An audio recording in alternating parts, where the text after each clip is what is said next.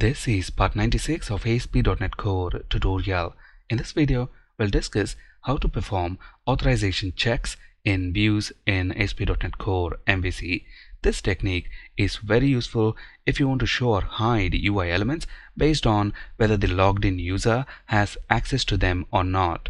Let's understand this with an example. At the moment, I'm logged in with the username prajim@prajimtech.com, and this user is a member of the admin role. So we see this manage navigation menu item. Now let's log out and log in with a username who is not a member of the admin role. This user test@prajimtech.com is not a member of the admin role, so we have hidden manage navigation menu item. So based on the logged in user role, we want to show or hide manage navigation menu item, and we know this navigation menu is in the layout view. We discussed how to perform role-based authorization checks in views in detail in part 83 of this video series. Notice we are injecting ASP.NET Core Sign-in Manager service into the layout view using @inject directive, and the Sign-in Manager service is in this namespace, so we have the required using declaration. And then we want to check if the user is signed in. For that, we are using isSignedIn method of the Sign-in Manager service, passing it the user object. And we want to check if this user is in the admin role, so we are using isEnroll method, passing it the name of the role, which is admin. So if these two expressions return true, that means the user is signed in and he is in the admin role, so only then render this manage navigation menu item, otherwise it won't be rendered. This is role-based authorization check in views. How do we do claims-based authorization check in views? Let's understand this with an example. At the moment, I'm logged in with this username prajim@prajimtech.com. Let's go to the list users page and edit this user. Notice he is a member of the admin role and he has these three claims: edit, create, and delete role. Now let's go back to the list users page and edit this test user. Let's make him member of the admin role, and let's also give him create role claim. So this test user only has create role claim. He does not have edit and delete role, whereas this user prajim@prajimtech.com has all the three claims. Now let's go to list roles page. Notice we are displaying both edit and delete buttons to be able to edit and delete this role, because this logged in user has both the claims, edit role and delete role. Now let's log out and log back in with the test username.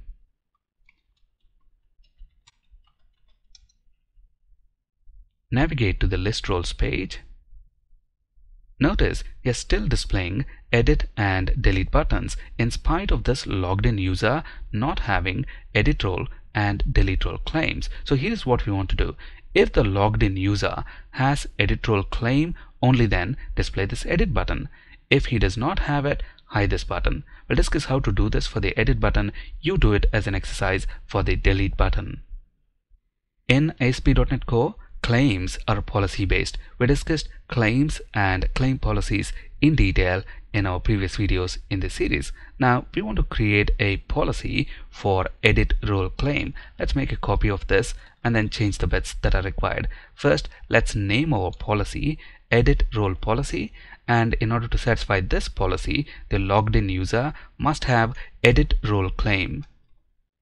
Next, on the list roles view, we want to check if the logged in user satisfies this edit role claims policy that we have just created. In short, we want to perform claims based authorization check on this view. For that, we need to inject ASP.NET Core built-in service Authorization service. And remember, to inject a service into view, we use @inject directive. This service is in Microsoft.ASP.NET Core.authorization namespace. Let's call the service instance authorization service. If we scroll down a bit, here is the edit button that we want to dynamically show or hide. So let's use an F block. On the authorization service, we have authorize async method. As the name implies, this is an async method. So let's use await keyword. This method needs two parameters, the user that we want to authorize and the authorization policy that we want to check. If you recollect, the name of our policy is edit role policy. Notice from the IntelliSense, this method returns task of authorization result. So let's wrap the method call along with the await keyword with another pair of brackets. And when I press dot, notice on the authorization result object, we've got succeeded Boolean property, and this property returns true if this user has satisfied this policy, and that's when we want to render the edit button. So let's move this anchor element inside the pair of curly brackets. Let's save these changes so far and take a look at the browser. Notice we are still logged in with the test username. Let's reload the page. Edit button is gone because this user does not have edit role claim, so he does not satisfy edit role policy, and hence the edit button is hidden. If we log in with the other username, prajim@prajimetech.com, he has edit role claim, so edit button will be displayed.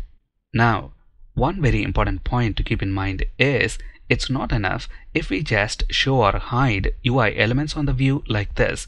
The respective controller actions must also be protected. Otherwise, the user can directly type the URL in the address bar and access the resources. Let me explain what I mean.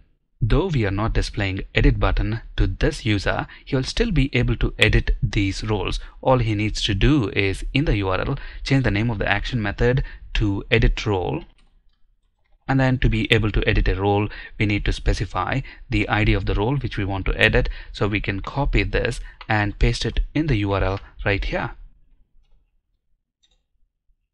Notice we are able to get to edit role view. Let's change the name of this role to admin1, click update. Notice the role name is changed as expected. Let's change it back.